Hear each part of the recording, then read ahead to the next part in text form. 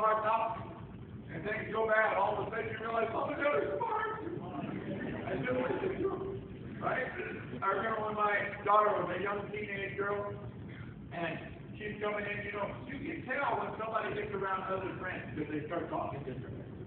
Is that right? You ever had that? Somebody comes around and they're using these new phrases now and new language, sometimes not great language, or new thought processes. I remember when my daughter was 13 years old or something, she's coming, yeah, this girl here, she thinks she's all that.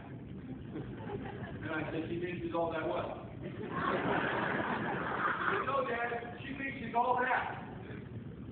I said, she thinks she's all that what? No, she just thinks she's all that.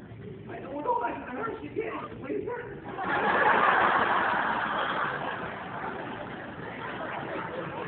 You know, you start talking different, you know, when you're around different types of people, right? Well, we don't realize if you get around the wrong people, you start to change, but you don't realize that change could be very consequential. Very consequential. And here, Joash did not realize that when his mentor, his adopted father, so to speak, but also his spiritual father, died, he didn't realize that though it seemed like I'm making all the decisions and I'm doing everything well, we're being blessed, he didn't know that much of the strength to stay on course came from Jehoiada. And when Jehoiada was gone, he was influenced away, and it cost everybody dearly.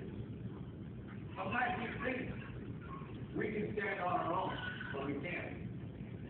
Sometimes we think we got to get out of the house, or we got to get away from here. Sometimes we're in a place, sometimes we're in a church, and it kind of makes us uncomfortable because we're being challenged.